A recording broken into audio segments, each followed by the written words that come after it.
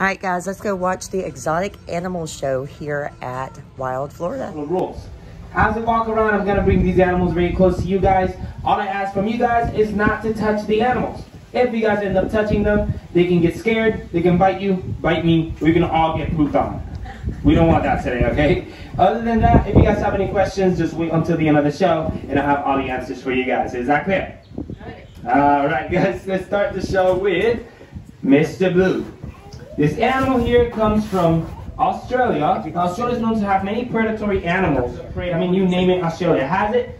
But all of those animals are terrified of animals like Mr. Blue. Once they see him, they usually run away. Now, Mr. Blue is a blue-tongued skink. So as I walk around, you guys might be lucky enough to see that he actually does have a blue tongue. And that's exactly what's terrifying about these animals. Whenever a predator comes around and tries to eat a blue-tongued skink, he's going to show the blue coloration of his tongue, and those predators are going to think he's venomous or poisonous. At that point, they're going to try and avoid him. If they find out that he's not venomous nor poisonous, they're going to eat him like a chicken nugget. He's going to be in a lot of trouble there. At that point, he has one of two options. He either fights back or he runs away. Do you guys think they're fast? They should be really fast, right? Usually lizards are fast. So let's imagine a monitor lizard going full speed against a blue-tongued skink. He's going to go full speed and that's it. So he's going to be in trouble. He's going to have to turn around and fight that monitor lizard off. Now they stay very close to their burrows, so they live underground for the most part. They eat things like worms, crickets, the roots of plants. They plants themselves, fruits, vegetables, snakes, lizards. Anything that fits in their mouth, it's usually food. Anything that's bigger, it's usually a predator. Now if you guys see right here on the side of the face, they have those holes. Those are their ears. They can hear very, very well. They can hear the steps of predators walking above them. So they won't come out of the burrow for hours, if not days, waiting for those predators to go away. Now these guys are a type of lizard. They are a reptile. But unlike most reptiles, these guys do not lay eggs. They actually have live birth. So pretty much they keep the eggs inside the body. They hatch inside the body. And after that they give birth to live babies. Now that is all I have here for Mr. Blue. So everybody say bye, Mr. Blue. Bye, Mr. Blue. Alright, let's bring out the next animal. This animal comes from Central and South America. It can eat things like small reptiles, amphibians, birds, mammals, mostly all their animals. But they can get large enough to eat white-tailed deer. In some countries, like Venezuela and Colombia, they're called tragavenados, which means the deer swallower. Now this animal's name is Mocha. So everyone say hi, Mocha. Hi, Mocha. And here she is. Yay, everyone's favorite, I see. Now this is a red-tailed boa or a boa constrictor. A lot of people confuse these guys for pythons, but the difference is very simple. Pythons come from the old world, so Australia, Africa, Asia, places like that, where boas come from the new world, so the Americas. Also, pythons lay eggs, and boas have live birth. So again, they keep the eggs inside, they incubate inside their body, and they give birth to live babies. The reason for that is pretty much evolution. If you think about it, if a predator comes around and tries to eat a mama python, and the python gets away, she has to leave her eggs behind. Those eggs will most likely get eaten, right? But if a predator comes around and tries to eat a mama boa, and she gets away, all of the eggs are still inside her body. So she saves herself and up to 50 babies at a time that she will have inside her body. So it's all part of evolution. Now as I walk around, you guys probably notice the tongue's gonna be sticking in and out. Does anybody know what they're doing with that? They're smelling, sensing, or tasting the air. They have an organ inside their mouth that you and I do not have. It comes out to pick up particles in the air multiple times from both the left and the right side. That's why it's divided into two ends. And it tells them whether a predator is coming from the left or the right, or a prey item is coming from the left and the right. It also tells them whether something's a prey, a predator, or a friend. So right now that it's smelling me, what do you guys think it smells me as? A prey, a predator, or a friend? Friend. Hopefully a friend, right? I'll be in a lot of trouble. See, I think of me as a friend. It understands I am the one that feeds them. It understands I'm not food, and it understands I'm not trying to eat it. Now, if you guys see a snake in the wild, though, and it smells you, what do you guys think it smells you as? A prey, a predator, or a friend? Prey. A predator, definitely not a friend, but a predator. I'll show you guys real quick how that works. I'm gonna put Mocha here on the floor. Let's imagine the things that will eat a snake. A bird of prey, for example, will fly right in, grab it by its back, and fly away with it. A jaguar gets on top of a tree, finds the head and the neck, and lands exactly where that is. Everything that eats a snake comes from above. Now they're very long, they're just not very tall. They're only a couple inches off the ground. So whenever a human approaches, you're gonna approach from above. That's predatory behavior. At that point, the snake has one of two options. The first one is to get away from you. The second one is to get you away from them. So a non-venomous snake is going to lift their head above ground. What they're trying to do is make themselves a little bit taller, and they're going to hiss at you to let you know, hey, back up, leave me alone.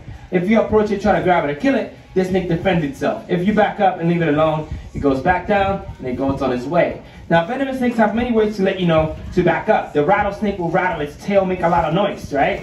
They do not rattle that tail against a rabbit because the rabbit will get away, they'll lose their food. They only rattle their tail when the snake itself is scared. So whenever you see that happening, their head is going to come above, the rattlesnake is going to rattle its tail. It's letting you know, hey, back up, leave me alone. Do not approach it, do not try to grab it or kill it, and you'll be completely fine. In fact, 90% of people that get hurt by a venomous snake get hurt above the waist, meaning they reach down to try and grab it or kill it. 90% of those people are between the ages of 16 and 35, obviously males, under the influence of alcohol. Alright guys, so whenever you guys are having a couple of drinks, leave the snakes alone and you'll be completely fine, guys. And I'm gonna grab Mocha here one more time, show you guys a couple cool features right near the face that you guys might not notice earlier. Right in front of the face, they do have a nose. There'll be those two holes right in front. They can smell just like you and I. Now, the coloration of the face goes into the eyeballs themselves. It makes it really hard for you to find a pupil. By the time a rabbit finds the pupil of a snake and notices what it's staring at, it's already being eaten. Now, last thing is, these guys do not have eyelids. So they cannot close their eyes. Their eyes are always open even when they sleep. But have a scale over the eyeballs that protects it from any debris touching it. And whenever they shed their skin, they also have to shed that scale over the eyeball. Another thing actually would be that these guys do not have ears. So they cannot hear any high frequency sounds. They can only hear low frequency sounds, for example, steps. As you step around, you cause vibrations on the floor. Those vibrations will hit a bone in their skull, and that's all they get to hear. It's almost like whenever you go to a concert, someone's playing a bass, you know how you can hear the bass and also feel the vibrations. Imagine the vibrations without the sound itself. That's how these guys perceive sound for the most part. Now that's all I have here for Mocha. Everyone say bye, Mocha. Bye, Mocha. All right, let's bring out the third and last animal. This animal comes from Florida, and his name is Fluffy. He was not inside his enclosure, so I guess it's either the end of the show or you guys can check under the benches. Everybody's moving around. Yeah, you guys gotta check out. I don't know. Nobody's checking though. Just kidding, guys. He's back here. Hi, Fluffy. Hello. See a nice one? Please tell me he's a nice one. Everybody say hi, Fluffy. Hi, Fluffy. Alright, so Fluffy is an American alligator. The reason we have to say American is because there is a second type of alligator found in China, of course, called the Chinese alligator. Now, the Chinese alligator has about 200 left in the wild. They're almost extinct. And full-grown Chinese alligator will be about this size right here, just a little bit bigger than this. With the American, we have about 5 million in Florida alone, and they get as big as Crusher down there. Now, the reason we know it's an alligator, not a crocodile, is usually because of the snout. The snout of the alligator is very broad and round. With the crocodiles, it's very slender and thin. The reason for that is because crocodiles like to eat larger prey items, so they should not have this big bulky head that alligators have. They have to move a lot faster. Now, alligators can still eat larger prey items, but for the most part, they like smaller things. They like fish, snails, and turtles. They have this perfect round snout. It's almost like a net. Whenever they move it around, they can catch tons of small fish at the same time. They can also grab a turtle by its shell with a perfect round snout, put over 2,000 psi of pressure onto that shell. 2,000 psi of pressure is the same amount of pressure we use to crush a car. So in that process, they'll break through the shell, a lot of times break their own teeth, and regrow them again within a couple of weeks. They can regrow their teeth over 3,000 times in a lifetime. So they'll never run out of those. Now they also have these things right here called scutes or osteoderms. So whenever another alligator comes around and bites them, it doesn't allow the teeth to go completely through. It's almost like armor. It's very important for them. But it's also like a solar panel.